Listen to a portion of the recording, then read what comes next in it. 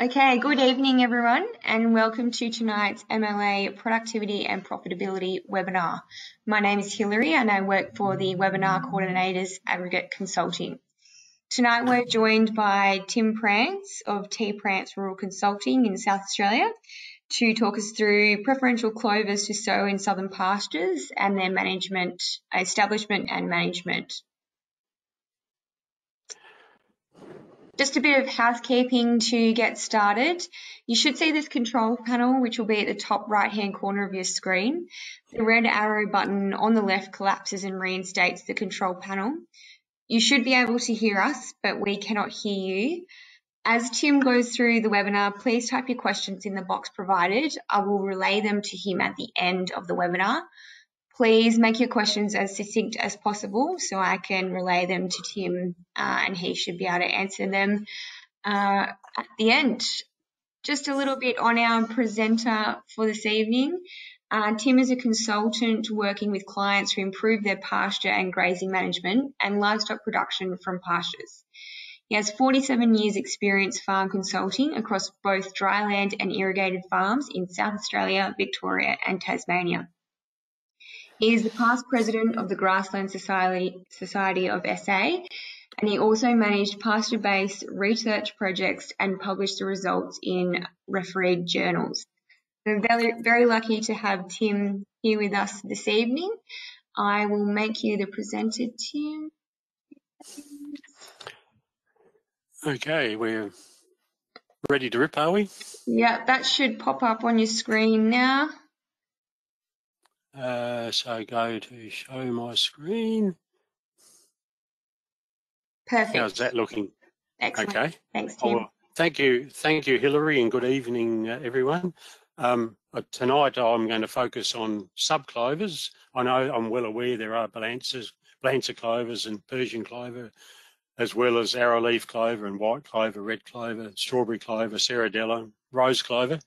But time doesn't really permit me to talk about all those, and so I will focus on subclover because I think really at the end of the day subclovers are probably the most persistent and productive pasture legumes, in my opinion anyway, for the southern areas of Australia.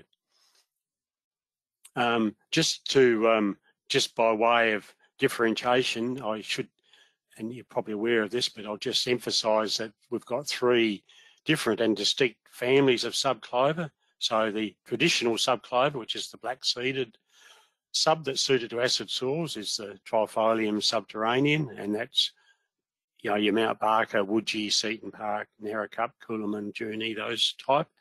Then there's the Trifolium, the Uninicums, which are the white-seeded subclovers, which are suited only to waterlogged, acidic to slightly alkaline soils, and that's your Trichala, Goss and Riverina. And the last family of subclovers are your Brachycalicinums, which are the clear types. That's the black-seeded subs that are suited to heavier alkaline to slightly acidic soils. So it's your Clare, Mentero and Antas. I will talk a bit more about the brackies because there's some quite exciting two new varieties of brachy that have come out that look pretty exciting. There's a lot of, I'm not going to talk too much about subclover variety or clover varieties, but if you want to know more about them, if you go to that site on the MLA website and then hit the, I'll just go back if I can without buggering myself up here. Yeah, if you go to that website there, the MLA website, and go to extension training and tools, and there's a drop-down box that says pasture tools. And then under that pasture tools, there's the pasture trial network results. And if you go into that pasture trial network site, there's I'll just hit it again. There's five sites there there's been some quite good work done on subclover variety evaluation, and you'll get 3 years of information on on a range of varieties, and that's all done under controlled situations, much like the cereal variety testing scheme that GRDC run. These trials are not greys, but you will get an idea of the productivity of different varieties and the time of the year when the pasture is being produced. Just get out of that. The other site that I find quite useful is the Australian Seeds Federation site. So if you go onto that website there, and there's a pasture seed database, you'll see there on the front page. And if you go into that database, there's a list of all the subclovers and just a listing of varieties, and it's an indication whether they're public varieties or proprietary varieties. If they're proprietary varieties, the name of the company that markets them is listed as well. And these varieties are listed in order of maturity, so you can pick from that, determine whether they're early maturing, mid-season or late maturing. So that's quite a good little website. So when you're buying seed, I really emphasise the importance of sowing certified seed to minimise the chances of introducing estrogenic clovers into your paddocks. And the estrogenic clovers, so particularly the black-seeded clovers, Geraldton, Dualganup and Dinanup, and the white-seeded Uninicum Yarloop are really prolific seed producers and hard-seeded, and they're a common contaminant in uncertified seed. So if you're buying uncertified seed, you've got a good chance of unwittingly introducing these varieties into your pastures. And once they're there, they're quite hard to eliminate, as I think Kevin Foster's giving a webinar in a couple of weeks' time, and he'll talk about dealing with estrogenic clovers. The other comment I'd make is it's important to select a subclover variety with a maturity that's suited to your district. And you'll get some good information on days to flowering if you go to seed company websites, whether that's Seed Force or PTG Wrightson or Barrenbrook. Most of them, they will have the details there of the maturity of varieties. I think, or I suggest you should avoid selecting too early a flowering variety, in the mistaken belief that the earlier varieties will produce more in winter or be more persistent. I'd recommend you select the latest possible maturing variety for your property and make sure you sow a mix of 2 or 3 varieties. And as I'll talk about later, the winter production and persistence are primarily determined by management rather than the variety. So the newer varieties are very good winter producers if they are managed properly. So I'll just give an example there. That was a trial I sowed last year, and the variety, this is in about a 550 mil rainfall area, and the photo was taken in early November in the upper limestone coast area of South Australia. The variety on the left there really finished growing in early October, so it's a very early variety. It was a Dalkeith type, and on the right-hand side is Woodginella, which is quite a bit later. You can see there that Woodgie is taking full advantage of the length of growing season and producing a lot more feed. The 2 new brackies that I was involved with their trial work before they were released, and they've since been released, and called Tarley and Antillo, and I've had them in 3 paddock-size replicated paddock trials this last year, and that was a photo of a site in the mid sort of part of the limestone coast in about a 650 mil rainfall area. And on the left there is Tarley, and that's Lura, which also performed quite well, and then Monty on the right. And Antillo is over right on the far left. You can't see that there. But both Antillo and Tarley were significantly better in dry matter production than any of the other varieties in that trial. That's a pH of around, it's about neutral 6.5, 6 to 7 pH. So I think those two clovers really have some potential to extend the range of subclover into some of the alkaline soils, and particularly in areas where we're really struggling with persistence of clear and tass. Both Tarley and Antillo have quite a lot of hard seed. They are very vigorous clovers. They produce a lot of seed, and their persistence has been really excellent.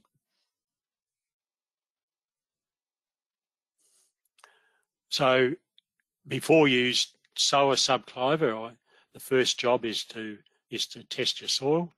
You need to know first of all, you need to know what the pH is, which will determine whether you want to go with a brachy sort for the more alkaline soils, whether you go with a standard sub or a Yaninikum. And also you need to know what your phosphorus, sulfur and potassium levels are, and then apply those if required.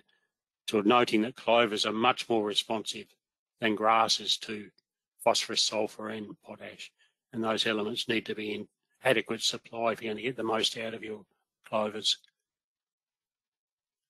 I'd recommend you sow 10 kilos per hectare of freshly inoculated seed, and that you control red-legged earth mite and lucerne flea following establishment, even if you don't normally use insecticides in your other pastures. I think it's most important. If you're going to be paying up to $8 a kilo for certified seed, you can't afford to lose any seed.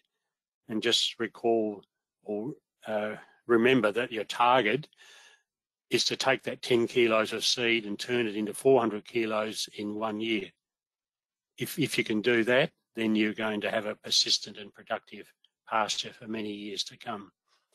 But if you only end up getting 50 kilos out of your 10 kilos, well, then the pasture is really going to be struggling for the subsequent years. So anything you can do to maximise both the establishment of pasture plants and the production of seed, that's what you need to do. And keeping in mind that red-legged earth mite do have a significant impact on seed production as well as on the effect on dry matter production from seedlings. If you are buying pre-coated clover seed, then make sure it's freshly coated and not last year's seed that's been stored up on a pallet close to an iron roof. I think if it's pre-coated, well then, as I said, it needs to be freshly coated. All clover seed, I think, should be inoculated, even if you're sowing it into an old clover paddock, because the new strains of rhizobial inoculum contain the latest rhizobius strains which are more active than the older ones that just might have been in the paddock for years. When sowing subclover, it's most important that you remove all the surface trash. I don't believe you need to spray the paddock before you sow, but you need to have the paddock clean of surface trash, sow early and sow shallow with minimal soil disturbance, but making sure the seed is covered. I'm not a fan of broadcasting seed. I know years ago there's been a lot of pastures established with mixing seed with super and broadcasting it either by air or through a broadcaster. But if you're probably lucky if you get 20% of that seed coming up, and I think the way at the moment with the price of seed, you've got to make sure every seed comes up. And secondly, there's a lot more competition in the paddocks now than what there was 14, 50 years ago. So the clovers have got to contend with, especially with annual grasses. So I think if you put the seed in the ground, you're going to get a better germination, and also it means you can sow early. And you can sow when things are warm.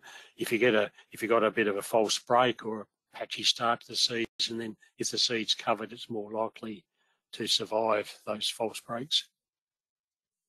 So that's just a good example there of a photo I took in April of a pasture that was being sown, direct drill with a disc seeder. I think people tend to look after they tend not to graze their new pastures as much as they should. So, but provides the clovers have 3 to 4 trifoliate leaves, that's the true leaves, then you can start grazing. And I suggest that every year you should let your clover pastures establish to that 3 to 4 trifoliate leaves before you graze. In other words, it's sort of a deferred grazing. And then once they've established, then just maintain enough grazing pressure to keep the pasture to about the height of a matchbox on its side is really perfect. So that's an example there. So matchbox on its side is about where you need to be, and no higher than a beer bottle on its side. So if you use that MLA ruler there, that's probably a minimum of around 800 to 1,000 kilos and a maximum of 1,600 to 1,700 kilos. So that's your target for ideal grazing of subclover pastures. And that pasture on the left there is a perfectly grazed pasture that I took in about early September. And you should maintain that sort of pressure. So that's maybe 2 or 3 centimetres high. You should maintain that pressure right through flowering. I couldn't actually find a really good slide of a flowering subclover pasture, so I substituted a Balancer pasture there, but the same principle that you should, when the pasture is flowering in spring, that's what you should see. You should see a massive white flowers. Unfortunately, these days, you drive around paddocks in spring, you see very few paddocks, subclover paddocks, with masses of white flowers. There's just too much feed in there, too many annual grasses, too much and too much leaf on the clover. So keep them short and let them flower like that. And obviously, with a subclover being a subterranean clover, it buries its seeds and it'll push the flowers down into the ground pretty quickly. So the harder you graze the pasture in spring, the more you're going to bury the seed. And particularly if some varieties that don't like burying their seed, don't bury seed normally, if you graze them harder, they will bury their seed deeper. Just the other picture there to show that clover does not like shading. And that was also taken in spring, and you see that's a path there, a sort of footpath through a paddock of veld grass, and there's just veld and sow sobs. The paddock's never been fertilised, but the down the middle there where the footpath was, there was just really good subclover, just really growing quite well there.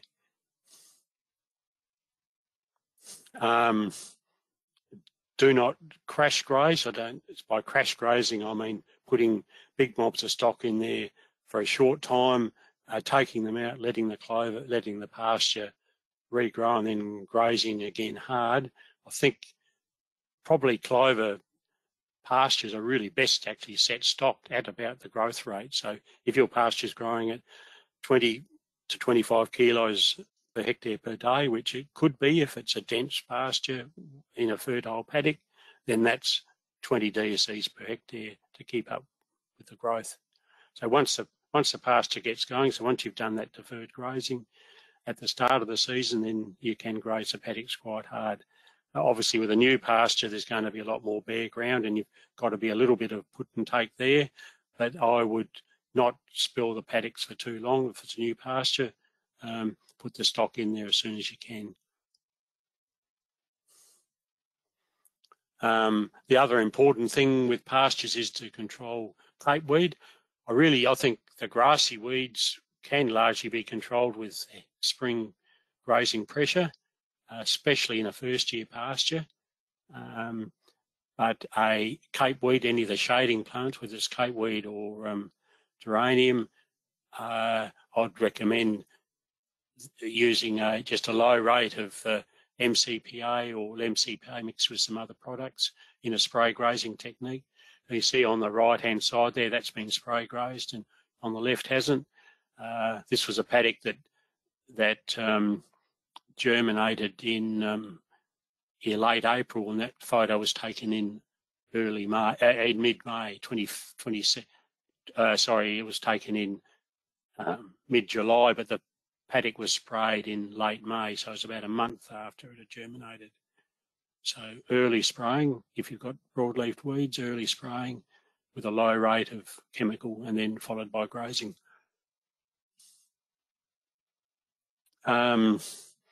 Avoid spray topping with glyphosate at any time if you want to maximise seed set in a clover pasture.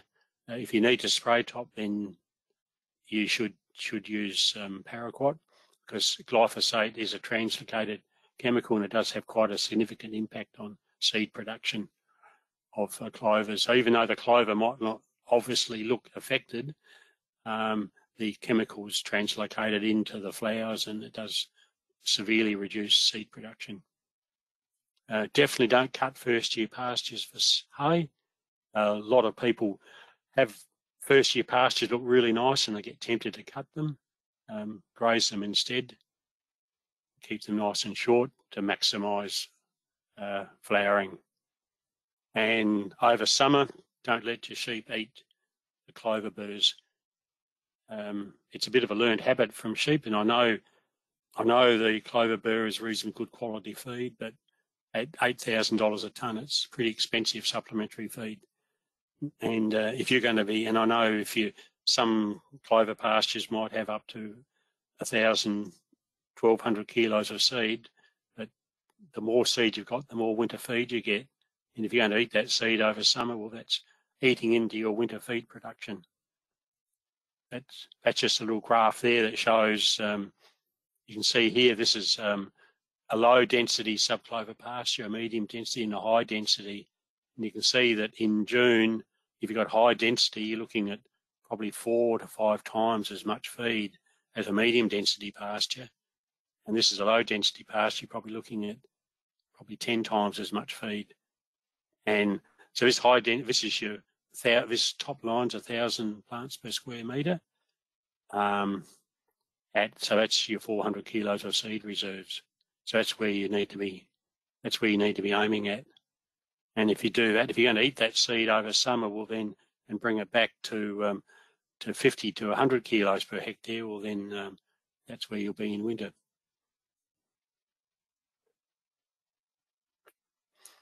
So in the year following the establishment of your subclover pasture, you should be able to go into that paddock in the following autumn and put your hand down over any part of the paddock, and you should be able to count 8 subclover burrs under your hand. If you can do that, that's approximating 400 kilos of seed reserves, which is where you need to be, or the minimum where you need to be. That 400 kilos is going to give you your 1,000 plants per square metre. So that includes, that's allowing for the hard seeds that don't germinate and allowing for plants that die. And there are well-managed subclover pastures right around southern Australia where they've measured 1,200 to 1,500 kilos of seed reserves, and that's where you need to be. And I'll just put a plug here for a colleague of mine, Peter Schroeder, some of you might know. Peter at Hamilton has written a book on clover, and that's available. Peter's got that available if you care to ring him. You'll provide it for $30, and it's just got all the, he's been around for about as long as I have, and he's just put all his thoughts into a book, and there's just some really good tips there on managing and establishing and managing clover pastures. And that's it's only a small book, so, and it's quite easy to read. And I think that's about it, Hilary. So I'm hope I haven't gone too fast, but I guess if there's some questions, I'm happy to take them on. Perfect. Thanks so much for that, Tim. It's really great to have some webinars where we get some really good rules of thumb that people can certainly go away and apply So thank you for that. And I certainly learned a heap, so much so I think I'm going to have to go back and re-listen. So that was fantastic. Thank you. I'll just give And Tim I guess it'll sorry. be up on the, I guess that presentation will be up on the MLA website and people can Yes, download it. that's right. So the webinars are recorded and are available on the MLA website. This webinar should be up either later tomorrow or Friday. So if anyone asks, they are recorded and are available on the MLA website under, if you just Google MLA productivity and profitability webinars, you'll be able to find them. If you do have to head off early, you will be presented with a survey as you exit the webinar.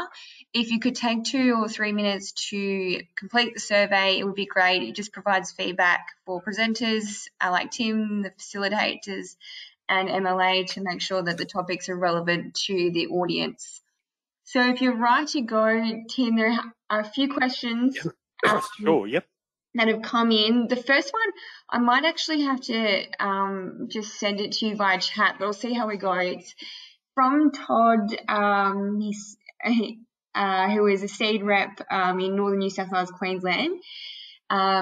He just has a question regarding insecticide management during establishment of sub-clovers.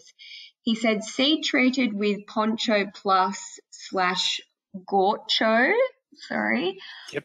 or equivalent, is that sufficient, or in crops insecticides, or both? No, that gaucho is fine, and that is a common ingredient in some of the proprietary coatings, and that's a good way. That's a good way of treating the seed, especially it's a non. You're not going to disadvantage any of your natural predators that might be in the paddock. But the only comment I'd have is still, even though your seed's treated, that doesn't mean you just sow it and then forget about it for 2 months. So I'd strongly recommend that you look at the paddock, treat it like a crop, and look at the paddock at least once a week, for the first few weeks until it's well established. And particularly around the edges of the paddock, if you don't want to walk into the paddock, just have a look around the edges and just make sure there's nothing in there eating your plants. I mean, it could be a few other things, it could be a few other insects as well that might not be covered by gaucho. So, you by all means use a gaucho seed treatment, but also look at the paddock at the same time. Wonderful, thank you. Thanks for the question, Todd. The next one is a good one from Jack. In southwest Victoria, where perennial ryegrass dominates, I have nowhere near the subclover densities you were talking about. How can subclover density be increased in a perennial ryegrass pasture?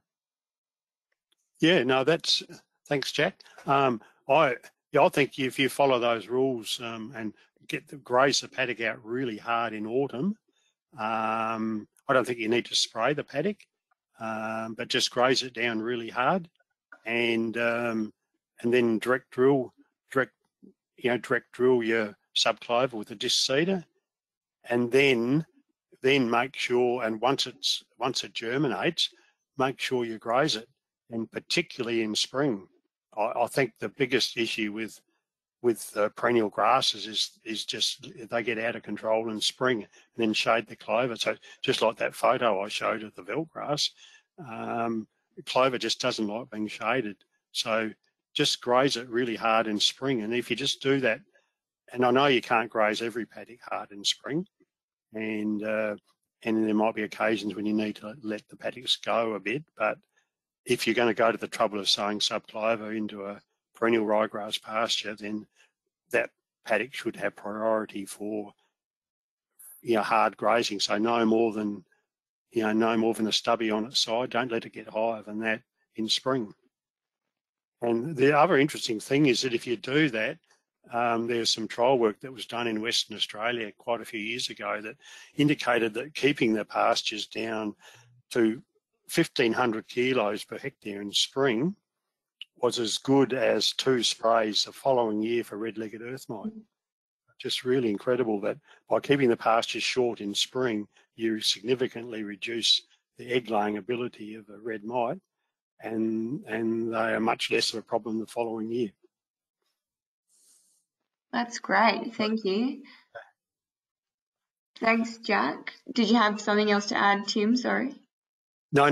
Hopefully that's answered Jack's question. But I think maintaining clover in any perennial grass pastures is a bit of a struggle, and particularly as a lot of the perennial grass pastures get rotationally grazed, which means that they tend to go from, at times of the year they get too rank, and that doesn't really suit the clovers. Thank you. The next question from Michael: how much damage can crickets do to the seed bank, and the best way to control them? Okay. Yeah, no, thanks, Michael. Crickets are extremely damaging. If you look, you've probably noticed if you look along the cracks in those heavy soils with crickets, there's no seed whatsoever along the edges there, so they are quite very damaging. So if you've got crickets, worth controlling. I might leave that to your local agronomist, but basically you can bait them, or there are some sprays as well. But I won't buy into the insecticides, but there are a range of good insecticide options which you can either spray or use as a bait. Great, thank you. The next one from David: does any of your advice change if you consider lower rainfall zones and lower pH soil areas? No, I don't think so. I reckon the principles are still the same. I mean, I've got clients down into that sort of 330 mil rainfall area. I think the principles are exactly the same. You may choose, if you're down, I'm not sure, David, what rainfall you're talking, but if, say, you're talking 330, 340 mil, you might perhaps bring your seeding rates back to 5 kilos per hectare.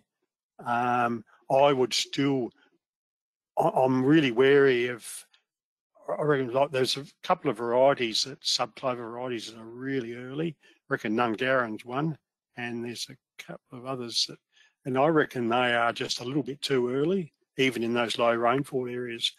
But I guess you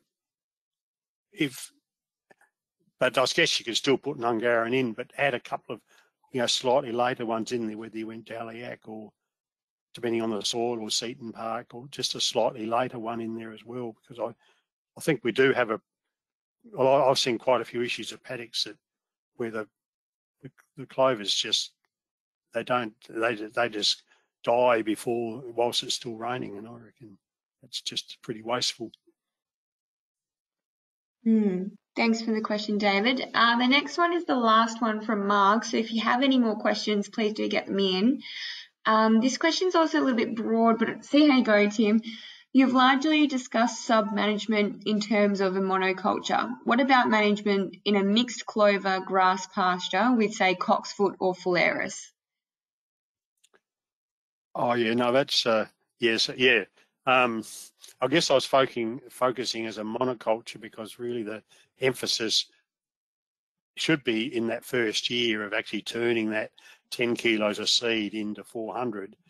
But I'm well aware that clover is always going to be, or most times it'll be in with the grass. I think the same principles apply. Was it Jack that asked about sowing into perennial ryegrass? So I think the key thing, if you got cocksfoot and phalaris and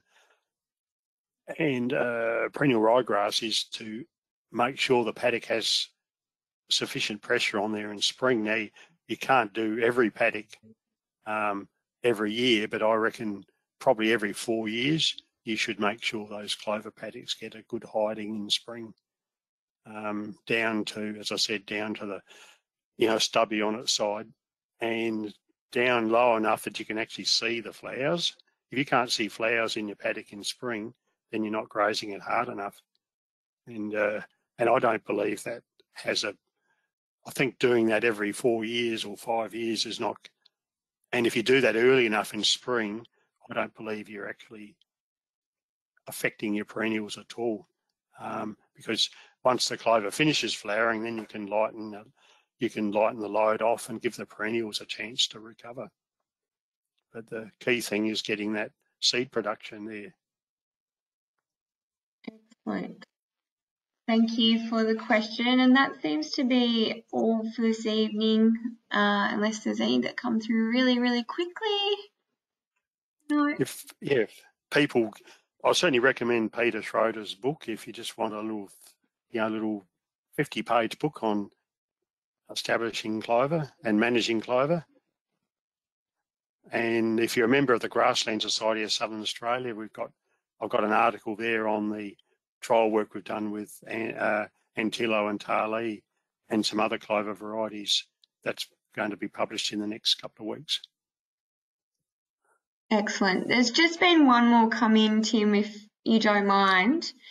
Sure, yeah, no, not a problem. Trevor, do different varieties vary with bloat in cattle? No, I'm not subclovers, no. I think there's probably a difference between different clover varieties, like white clover is probably a bit more prone to causing bloat, say, than subclover.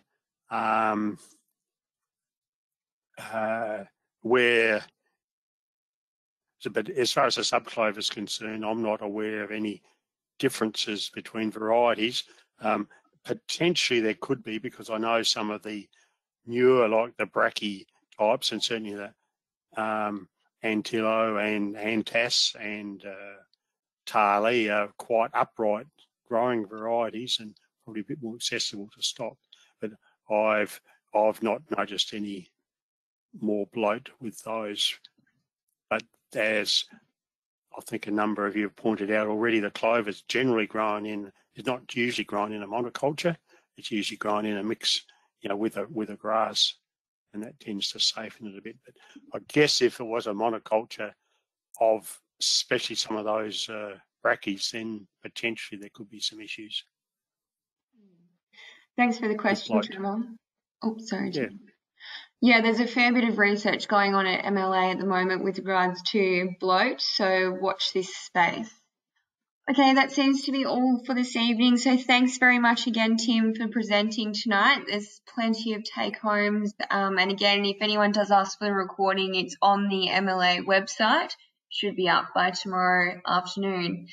Thanks, everyone, for tuning in. I will see you in 3 weeks' time with a webinar with Caroline Jacobson looking at dystocia in ewes. Okay, thanks, everyone. Okay.